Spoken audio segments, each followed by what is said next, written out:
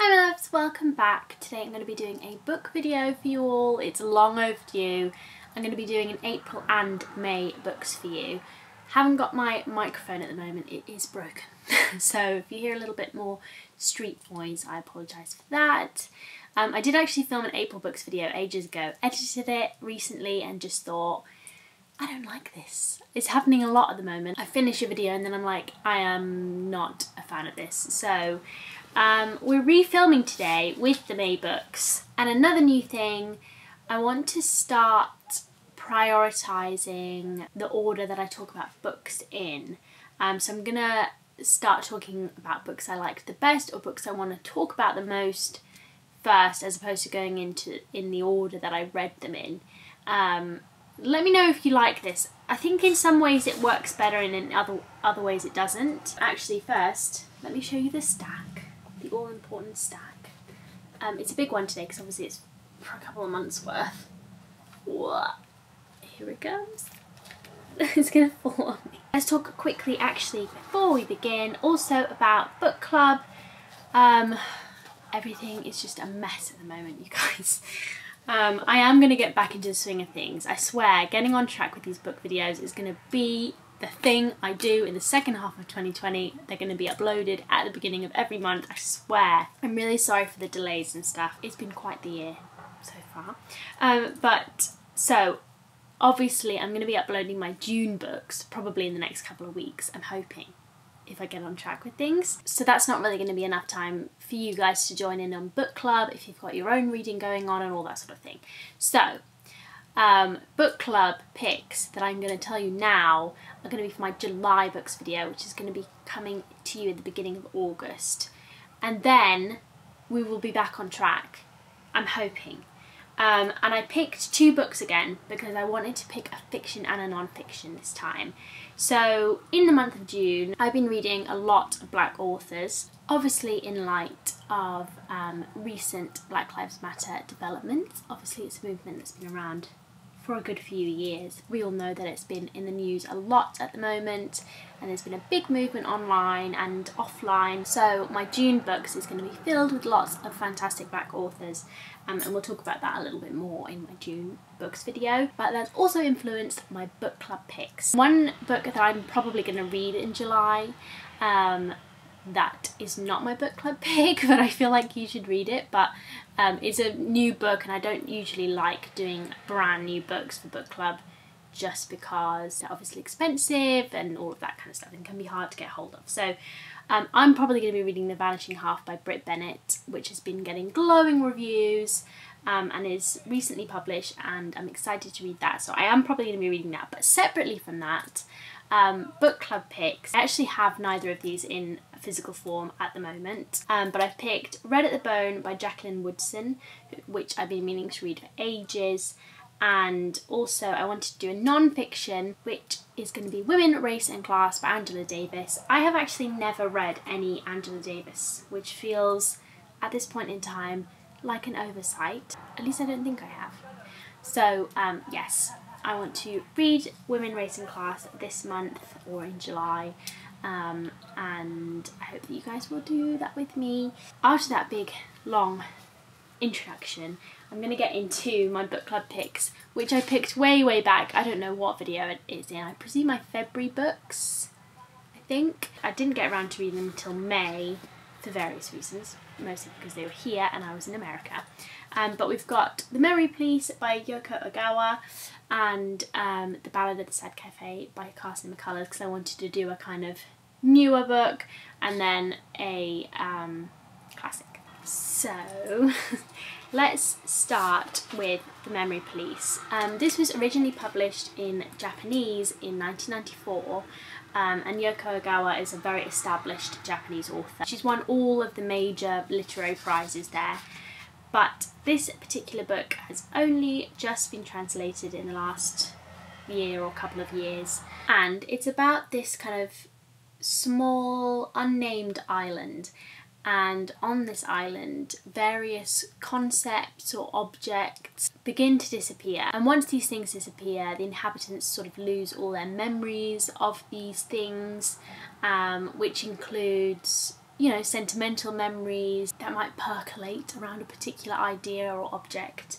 And so they begin to lose a sense of themselves. So these things that disappear can be like all sorts of random things. There's birds and boats, but also sometimes something more specific like a particular flower, like roses. It can be like a type of sweet or candy. So it can be quite kind of a vast range of things, including natural and sort of man-made things. But there are some people on this island who manage to retain their memories, and obviously they see the society around them becoming sort of dimmer and less interesting, kind of simplifying in a way.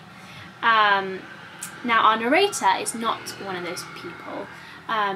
Instead, her editor is. She is a novelist, so there are sections in this book of things that she has written which are quite haunting in and of themselves. But she's a novelist, and she tries to basically save her editor from the memory police by hiding him in her house in like one of those kind of hidden rooms, hidden spaces in the house. I think that Anne Frank was a big sort of inspiration for that part, because obviously it's sort of about what happens when a totalitarian surveillance state polices what you can and can't remember, and maybe rewrites history, how that affects people's sense of themselves, how it affects their relationships to each other, you know, and removes some of that sense of connection to other people. This can feel particularly relevant right now in discussions here about statues of slave owners being pulled down, and people are saying that it's erasing history,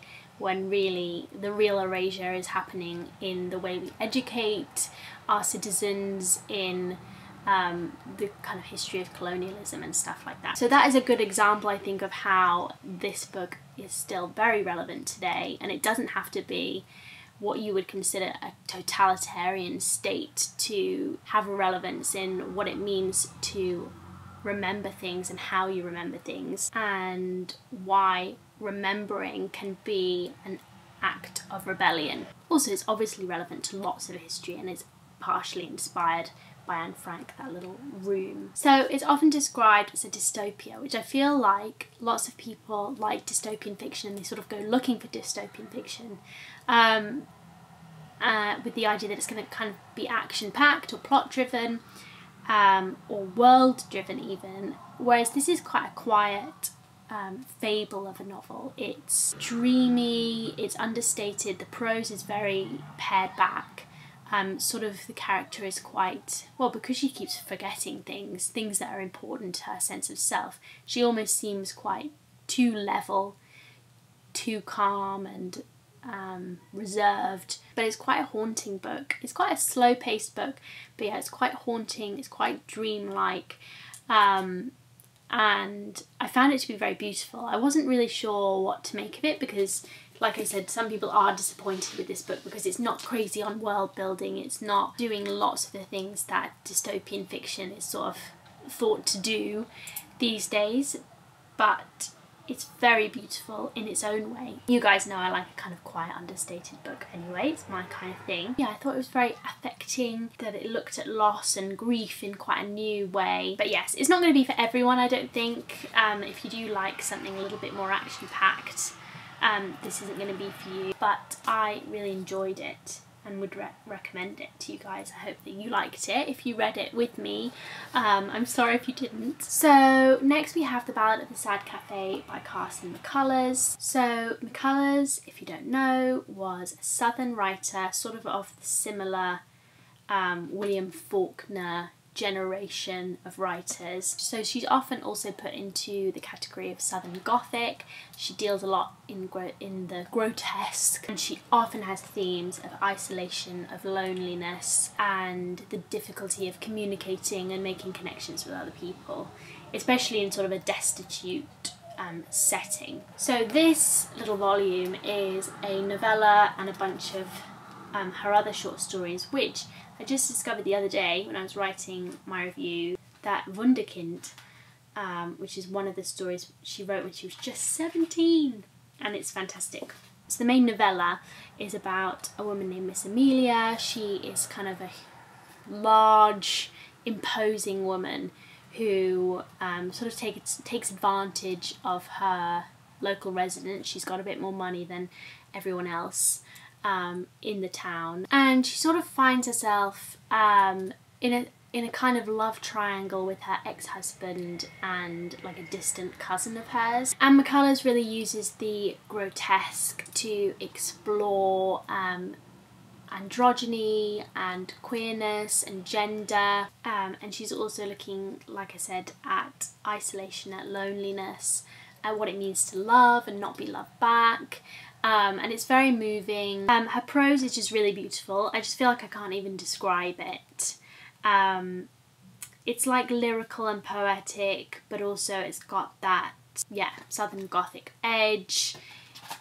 And it's also got a sense of realism as well. And she really manages to do a lot in very few words, and she is a master at creating atmosphere as well. One thing I sort of don't know about, I remember I was writing, I think, an essay on her book, The Member of the Wedding, at uni, and I remember coming across just some discussion of her depiction of disability in this book, and I can't for the life of me remember what that essay said, but I was kind of aware of it going into this novella, and I do think there will be aspects of ableism. I think in a lot of writing of this era there's going to be those sort of questionable moments where they don't kind of come up to contemporary standards. So that's just something to be aware of, I think. But yes, that's the Ballad of the Sad Café. I like McCullers because I feel like there were so few female authors doing this, especially female authors exploring sort of queerness and gender. So I always appreciate her writing. And I also just find it very beautiful. So next we're going to talk about Lent, which was a huge surprise for me how much I liked this book. In fact, loved this book. It's one of those books that's kind of been haunting me after the fact, and I've been thinking about it a lot, and I actually just recently made my mum read it and she really enjoyed it as well. I'm really drawn to historical fiction at the moment because of Wolf Hall, I think, of how much I enjoyed Wolf Hall. I am going to read Bring Up the Bodies, I think, next month, which I'm very excited about. I've kind of been putting it off because I want to spread out the process. But this is a kind of historical fiction and speculative fiction mashup, which I love, and it's something that's not rarely done, but when it is done well, I absolutely love it. Because I think Jo Walton is actually more often a science fiction author. So Lent is about Girolamo Savonarola, who was a real historical figure. He was a monk in 15th century Florence, and at one stage he sort of held sway over the whole of Florence, so he's kind of like famous for that, famous for sort of defying the Pope, and for essentially being sort of a precursor to the Reformation. He had those kinds of views. He considered himself a prophet. He did a lot of prophesying. I don't know actually if he did this in real life. He claimed he could ban demons, or he claims it at least in this book. And basically what Walton does is she gives Girolamo all the sort of powers that he was said to have had. So he can accurately prophesy, he can ban demons, he can see demons. There's this really amazing opening scene where this convent is like covered in demons, like really grotesque demons, and the two monks either side of him can't see them, and he's just there like staring at all of these grotesque beings. So, and he can ban them, basically he can banish them back to hell. What I love about this book is that it brings a sense of mysticism to Christianity, brings that kind of magical realism element to Christianity and to Western culture and Florence and Western history in a way that's not often done. You know, it's often done to other cultures, but not necessarily to Western culture. So I like that she kind of brought in some of that. It's quite an interesting combination, and to my knowledge I've not read anything like it before. It's served up in really like unfussy prose, and it really evokes Florence but through the lens of Girolamo. So She doesn't do a lot of description. She just kind of manages to build it through atmosphere, through character. Her characters were great. Like, there was a lot of love going into the characters, you could just tell. And a lot of it is, it's obviously about theology and time and history, and she handles all the theology really, really well. But it's also got lots of elements of like friendship and love and just what it means to be a human, basically, which I loved. So yeah, it completely surprised me how much I enjoyed this. It's a very unique novel, I think, and I want to read everything else that she's written. But yeah, if you think a novel about a 15th century monk from Florence who has special powers doesn't sound like your kind of thing, I recommend you giving this a try anyway. And there are some more fantastical elements and maybe even a twist that I'm not telling you guys about because I want you to read it and be surprised, but there's more going on than meets the eye. Okay guys, I may have just moved significantly because as usual when I film these videos, either the memory card or the battery goes, and then I thought that the camera had deleted half an hour's worth of footage and I was gonna scream, but it turns out it didn't, so it's okay.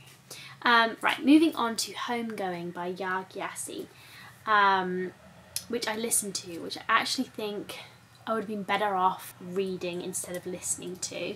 I feel like I say that a lot, but right now I'm listening to a really good book called Vita Nostra. So I do pick some good audiobooks sometimes, but I do think this one probably works a little better in reading form because it covers a lot of ground. So this is about two sisters, Effia and Essie, who are living in 18th century Ghana, or what is now Ghana. And one of those sisters is sold into slavery, and one of them becomes a slave trader's wife, is married off basically to a white man. So what this book does is it sort of switches between the two lineages across the next like 300 years. So we've got like one of Effia's descendants, then one of Essie's descendants, then one of Effia's descendants, and obviously the lineages more or less live out their lives, one in Ghana and one in the US. So this book has a panoramic view of lots of elements of Black diasporic life. Obviously a lot of it is absolutely heart-wrenching. So in terms of in Ghana, you've got the Asante and Fante peoples sort of dealings with white colonialists, and there's lots going on there historically that I think a lot of people wouldn't be aware of. Over on the US side, you've got life on plantations, and then you've got the sort of great northward migration, and the family line ends up in New York, in Harlem. So it's got a huge scope, and lots of people really, really love this book. The prose is really accomplished. It's Gyasi's debut novel. She's actually got one coming out this year, I think, which I am excited to read. And I particularly think the sort of first few chapters are really, really strong. And I think if you're unfamiliar with a lot of that history, this might be a good sort of fictional place to start. Obviously, we should all be reading non-fiction as well. For a lot of people, it's not as digestible. So I think this might be a really nice introduction for a lot of people to lots of important parts of Black history. I do think because of the structure of this book, it's actually quite short, considering how much it covers. The structure of this book sort of is a little bit too choppy for me. Each of the chapters sort of has to stand alone because you're switching generation, you're switching place between every chapter, and you're switching main character essentially every single chapter.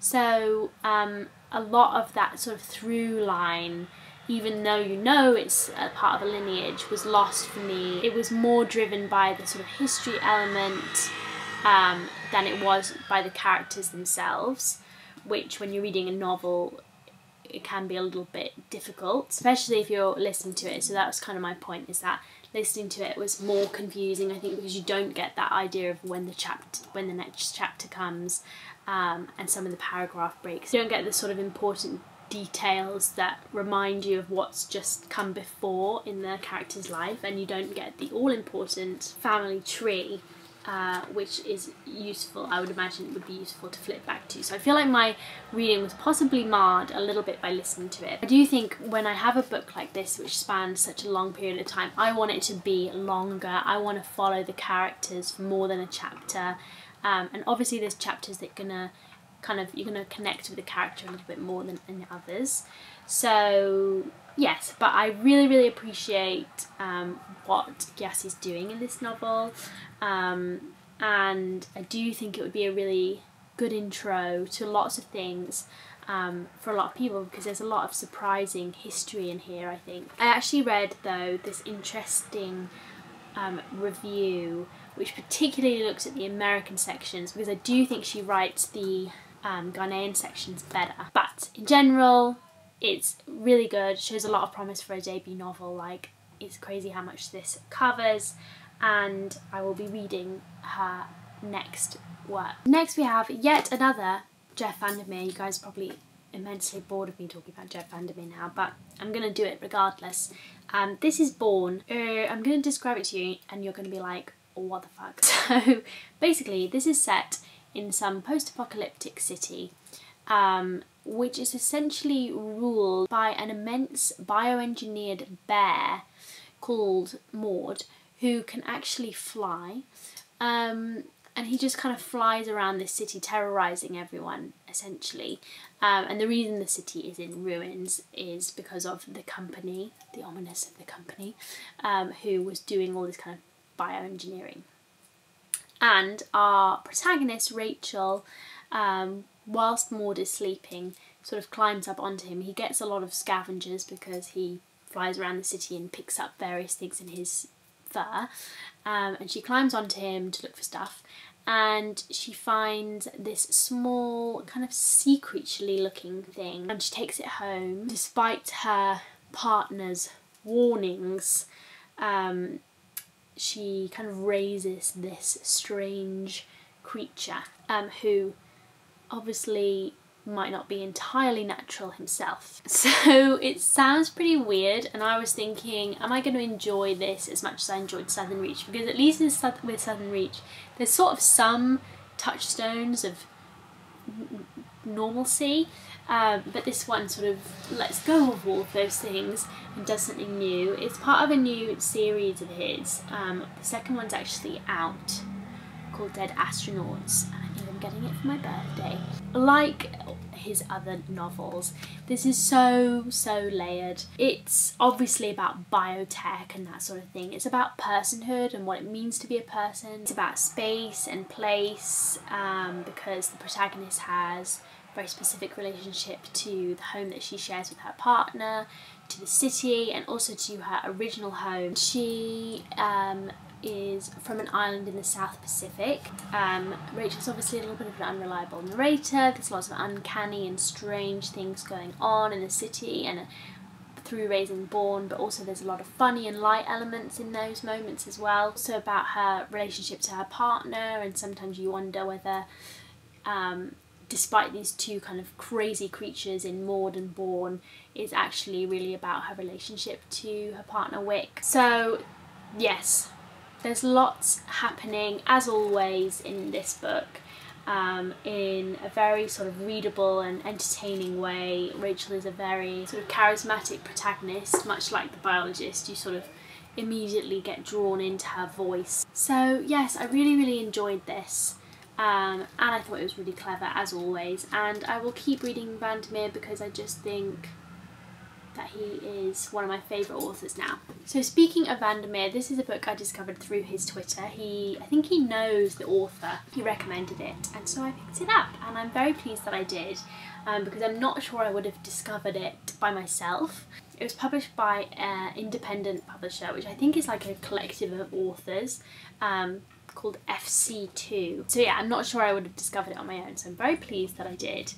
And it's called The Book of Kane and Margaret, and it's by Kiik Araki-Kawaguchi, and it is about Kane and Margaret, who are two people living in a Japanese internment camp in the US during World War II, which I feel like in the back of my mind I've read stuff about Japanese internment camps before, but I'd never really like fully come to realise what that meant, and I was quite shocked by the history of it. So this book, each chapter is sort of a different riff on Kane and Margaret, or a different version or a different iteration of their lives. Like sometimes they are an old couple who've been together for decades. Sometimes they're courting each other. Sometimes Kane is a cricket. Sometimes Kane is miniature. Sometimes he has wings. Sometimes Margaret is a healer or an artist or an athlete. So basically there's just loads of different sort of versions of them and their lives in the camp. Sometimes it focuses just on one of them and not both of them. So yeah, there's lots to love. It's very kind of whimsical, even though it's addressing something obviously like devastatingly sad. But I think the point of each of the chapters is that Kane and Margaret are subverting the boundaries of the camp and sort of undermining the power structures at work through whatever it is that they're doing. So yes, like I say, it's quite whimsical. It's sort of about nature. It features quite a lot of like Japanese cultural elements, which I really appreciated and enjoyed, obviously. And the prose is very kind of delicate and lyrical and beautiful, and also quite funny a lot of the time. And the little chapters are very short. Sometimes, as you can see, it's just like a page. Sometimes they're a little bit longer. And so it's a really nice thing to read, I think, at the moment when your concentration is low. I assume everyone's concentration is as low as mine, because you can sort of delve in and there is a through line, but it's also, you can sort of read a few chapters and sort of enjoy the imagery, enjoy the feeling and the atmosphere. But yeah, I just thought it was it's just a really lovely book, despite the subject matter.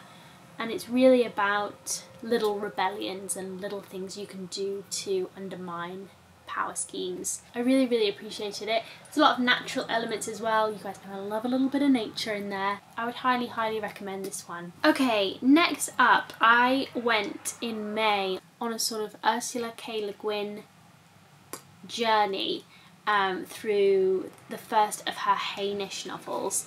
So we've got the first three all in this volume, which is Rocannon's World, Planet of Exile and City of Illusions, and then we've got The Left Hand of Darkness, which is obviously very famous and sort of canonical, both in and outside of speculative fiction. So there's a lot to cover here. I'm kind of going to talk about them all together because I feel like that is the most useful thing to do, even though they are separate books. So they're science fiction novels, the Hainish cycle, and there's more books in the Hainish cycle. I know that Le Guin herself said that she doesn't consider it a cycle, but they're all kind of set in this Hainish universe. And basically it's about a universe in which there are hundreds of worlds who all have human beings on them. And these are all descendants of a civilization called Hain, including us on Earth, the Terrans. So Earth does feature, and all the human beings are obviously slightly different, not just socioculturally, but also sometimes physiologically and biologically. That allows Le Guin to sort of compare them, to be imaginative in thinking about alternative ways of being. And the first three novels feature what's called the League of All Worlds, and essentially this league is trying to establish diplomatic relations between these worlds of human beings, long after the kind of Hainish population of all of these worlds. So they're quite fable-like. I discovered that the word for fable-like the other day is fabula, which I don't like. There's something about that word which I really just don't think gets across what I'm trying to say, but they're like fables, they're sort of fairy tale-like, which is quite interesting for like science fiction, interstellar sort of works. Lots of natural themes, and there's all, so basically these first three books were actually Le Guin's first three published books in general. So you can see her finding her feet in these books, you can see her sort of establishing where her interests lie, and you guys may remember I read the the Earthsea Quartet, so the first Earthsea books last year, and absolutely loved them.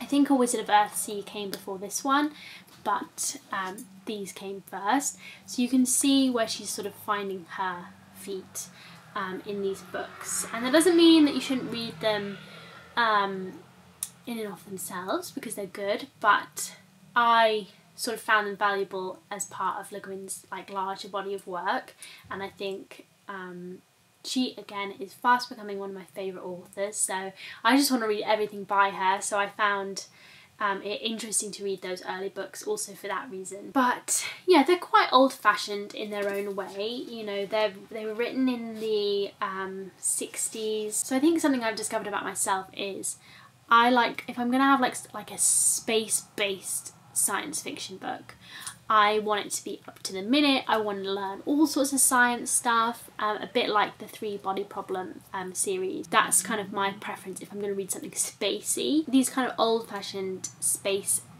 novels are just less my kind of thing, and I think for me, a lot of Le Guin's themes and ideas work better in a fantasy setting just because it's a little bit more timeless. It just feels a little bit more natural and a little bit less like specifically like anthropological, and I learned that from Dune as well, but these novels are so much better than Dune. Okay, so much better. But I can see there's lots of groundbreaking stuff going on in these books in terms of sci-fi, and her worlds are really fully realised, like they really feel like they continue between novels, and you're just not there to witness it. I have yet to come across an author that does that quite so well.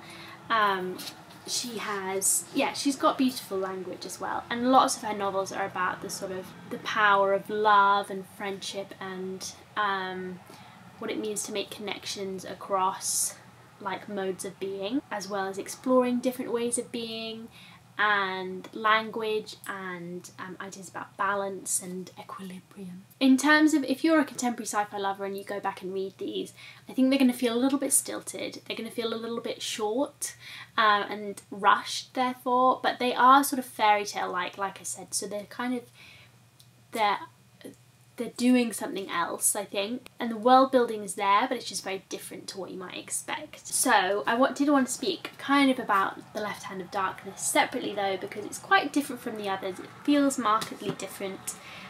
She's already sort of maturing as a writer. It's first person, so it feels different as well, because there's that sort of voice like that you're listening to as the reader. So obviously this is a classic, and it won the Hugo Award, it won the Nebula Award, and that's because I think it was quite unusual for its time. So essentially in this book, Genli is a Terran, he's an Earthling, and he goes on behalf of the Ecumen, which is essentially performing the same function as the League of All Worlds, to a planet called Gethen, which he's supposed to be kind of establishing relations with, essentially, and asking them to join in with the Ecumen and share resources and knowledge and all of that sort of stuff. So on this world, the inhabitants do not have a fixed gender, or even, I think, from what I remember, they don't have a fixed sex either.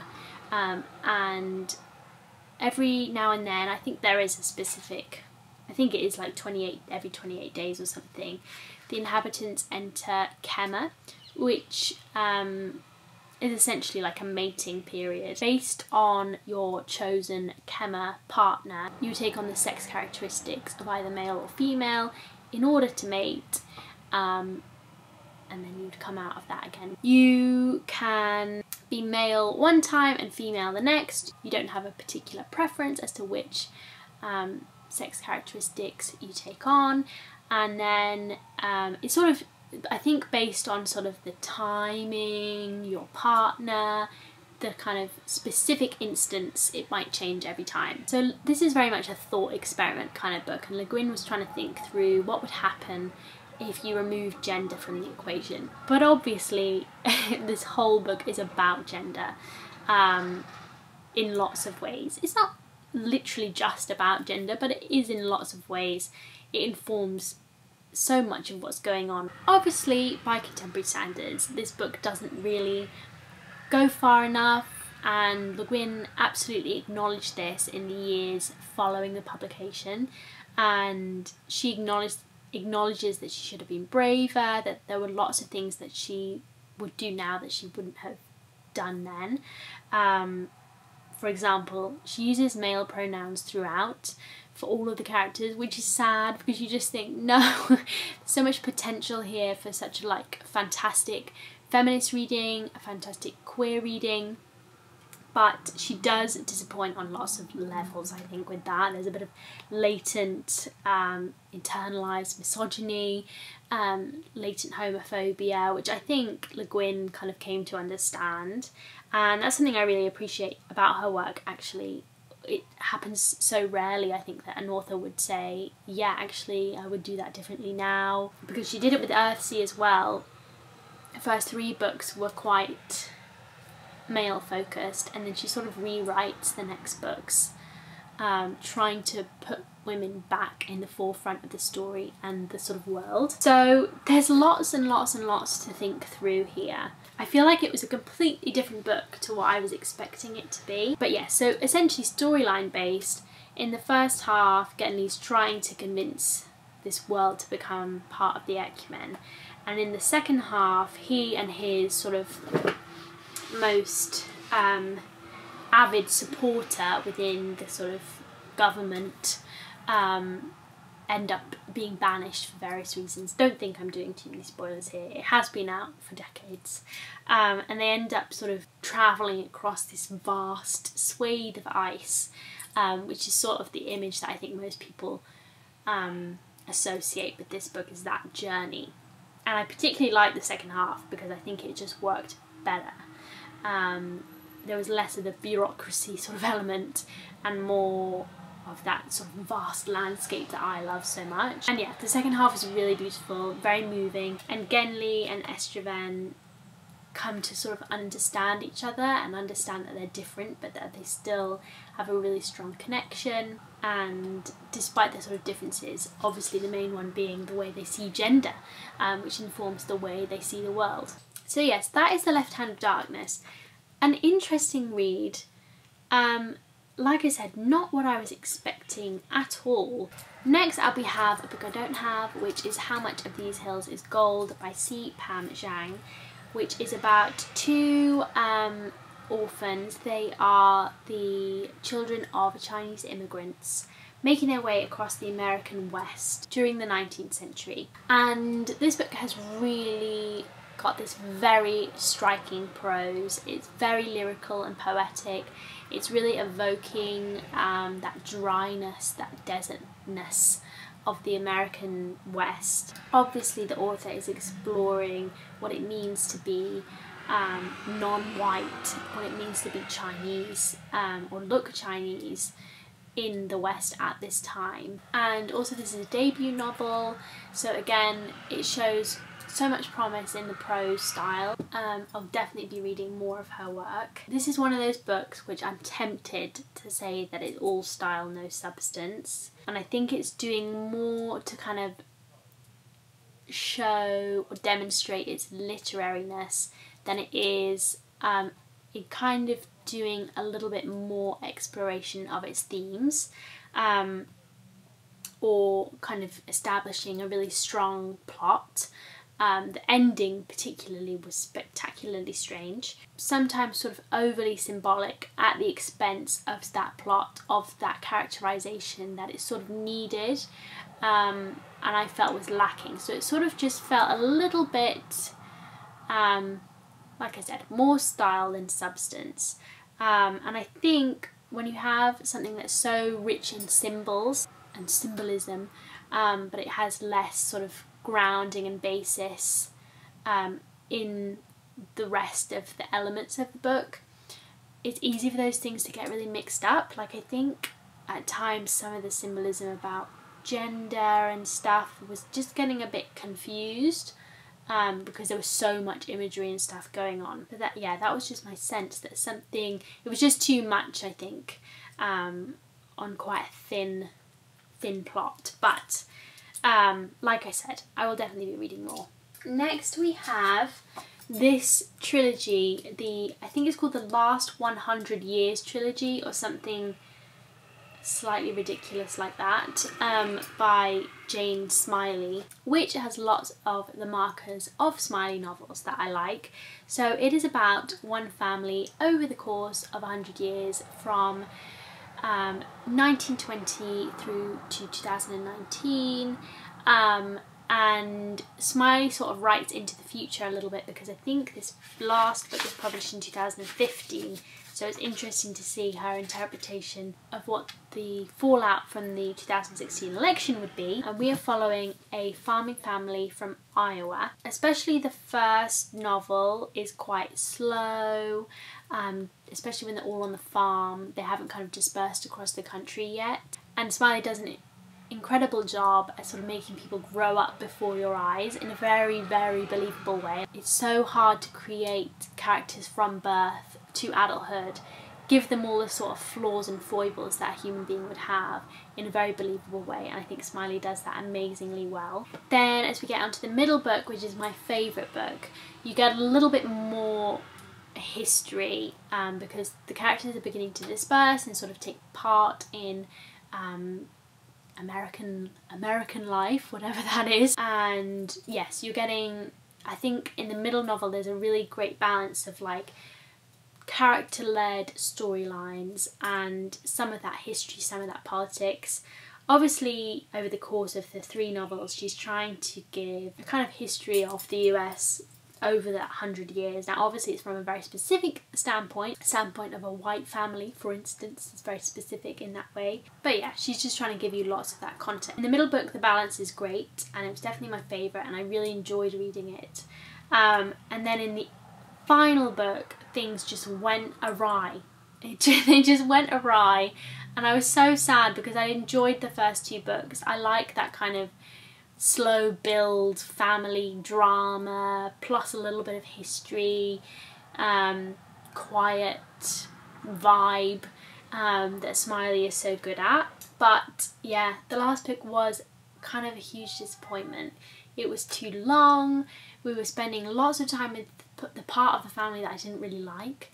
There was, by the time you get to this point as well, like everyone's dying in quick succession, which just takes away some of the poignancy from some of those moments that were so good in some of the early books. And really one of the key things that was wrong was that really the balance was off on the kind of history versus family stuff. So the storylines just got too unbelievably involved in the historical parts. And yeah, just the balance seemed off. It no longer felt driven by the characters themselves, but instead just by wanting to get particular things across, and some of the environmental things. So she introduces a kind of element of environmental crisis, which is very much appreciated and very important, but it just wasn't quite realised right. That was sad because I feel like I was reading those books for ages, and it's sad when something doesn't end how you want it to, or sort of with the same level of love. Next I have The Dutch House, which is another listen of mine. Tom Hanks actually narrates this one, but again I think I would have been better off reading this one instead of listening to it, partially because, and I know this is going to be a really unpopular opinion, but Tom Hanks reads this book so weirdly. Can someone else even just listen to a sample of this and tell me that he does not read this with such strange intonation? It really sort of confused me and made listening to it a kind of slightly stranger experience. But anyway, this is The Dutch House by Anne Patchett. Obviously I read Bel Canto earlier this year, and I liked Bel Canto in lots of ways, but in other ways I was a bit disappointed in it. And I sort of feel that this book was good, but it wasn't particularly memorable for me. It's about a boy called Danny who is growing up in Philadelphia in sort of the post-World War II world, and his dad has made a lot of money in property, become a bit of a tycoon, and he buys this beautiful house, the Dutch house, which is the best bit about the novel completely. I want to live there. The description is so much. I want to see it, I want to visit it, I want to live there. And essentially his mother sort of runs off and disappears. He and his sister are subject to this new stepmother who doesn't like them very much and ends up sort of disinheriting them. So it's kind of a classic story in lots of ways. And it's about the kind of preceding decades of his life, and his sister's life, who he's very close to, and their relationship to the house, and coming to terms with what happened in their childhoods. And it's also kind of a very, I think you could class it as a historical novel, because it's really about that part of the US at that time as well. And just like in Bel Canto, Patchett's prose is very accomplished, it's very smooth, it's got all the markers of good American fiction. But I know that lots of people have a problem with Danny because he's not very likeable, and that is certainly true. I don't necessarily mind unlikable narrators like that, but yes, I think a lot of this was lost in listening to it, because when I'm reading I like all those little mundane details, I like the things that build the world in a sort of quiet way, but when you're listening to it, it kind of comes across as boring. So and especially with Tom Hanks's weird reading, the things I think I would have enjoyed on the page didn't necessarily enjoy in listening to it. But yes, I think if that sounds like your kind of thing, then you'll probably enjoy this book. Okay, also next we've got Hidden Valley Road, which is a non-fiction book. It's about schizophrenia, so it's about a family also in that kind of post-World War II era, and they had 12 children, 6 of whom ended up having schizophrenia. Essentially it's about them, and it's also about their kind of contributions to the study of the disease as well, and the sort of nature versus nurture debate and all of that sort of stuff, and also how to medicate and how to treat. So it's a good contemporary history of the disease, I thought, and an interesting story, but I did think it was a bit light-footed in lots of areas. It sort of briefly mentions how pharmaceutical companies don't put money into medications that could be better for various reasons. There's only kind of a fleeting look at neurodiversity arguments, and also, you know, it's obviously from a very specific standpoint, so it's not giving you like a very full picture of schizophrenia or how it's treated or perceived by society, because it's from that kind of white middle class standpoint, in terms of because the story is coming from the family, which I guess just makes it specific, but it doesn't make it like an amazing history of the disease.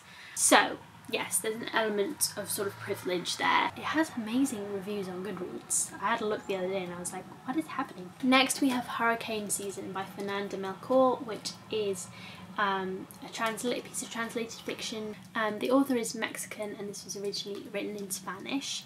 It is about life in the village of La Matosa, which is in Mexico, and it follows a cast of characters, most of whom are poverty stricken and living in a very kind of violent world. And it focuses particularly around the murder of a local transgender woman who is known locally as the Witch. And essentially each chapter there's a new character, and Melchor sort of inhabits their voice in I think it's a free indirect style, it's not first person, and sort of we come to discover how this woman was murdered, which is obviously deeply tragic in and of itself, but on top of that, this novel is so brutal and violent.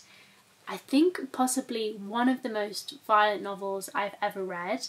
It is so intense, it needs a huge trigger warning on it. I think obviously what Melchor is doing in this novel is she's trying to sort of show that living in poverty can make you subject to more violence, and also there's not a lot of alternatives offered to the characters in the book that would allow them to escape like a kind of cyclical violent process. It's also looking at obviously gender and the violence directed particularly at women, particularly at transgender women, what it means to live in such a misogynistic world, not just for the women but also for the men who are struggling with their masculinity or their sexuality. So I can sort of see what Melkor's trying to do, but I think it is really lost in execution, and lots of people really like this book, or at least appreciate it. I don't think it's possible to like it because it is so horrific in so many ways. I think it's been shortlisted for the International Booker and all sorts, but I really think that Melkor actually does a disservice to her characters and to her themes by making this such a kind of shock factor book. I think it's something that's different for every reader, where the line is drawn as to when something just becomes a little bit almost fetishistic and trauma porn, where it just becomes too much. And I think in this book it is too much, and for a long time I was like, oh, maybe I'm just being a little bit of a prude, or I just like the point of the novel is to shock you and to hurt you, but I do just think at the end of the day that it's just doing a disservice to its characters and the lives on which its characters are based. I finally read this Goodreads review which sort of articulated everything that I wanted to say, and that I hadn't really been able to articulate even to myself. And like, there's no hope here, there's no warm moments, which I sometimes actually think you need, even in books which are about tragedy, just to give a sort of baseline so you can understand the depth of the problem. And something I particularly thought was a problem is that we never hear the witch's perspective, and instead we just see her being brutalised, and I think that's pretty bad as well. And I just don't think it's enough these days to just do the shock thing and to just throw a bunch of really horrific things and swear words into a book. I just can't get behind it, and I didn't enjoy it at all. So I definitely wouldn't recommend this one, and I also just think it's so heavy. So yes, I also thought the translation was strange because the translator uses Britishisms, because obviously a lot of it must be quite colloquial in Spanish, and I think she should have either gone more kind of for Americanisms, because obviously Mexico and America are a little bit closer and probably share a little bit more vocab, or just left them in the Spanish or something. I thought it really took me out of the sort of moment with the translation. So all in all, not a good reading experience for me, and I think there's definitely better books out there that you could be reading that explore, for example, transgender life without doing this. Okay, final book. As you can see, we're getting into books I really didn't like.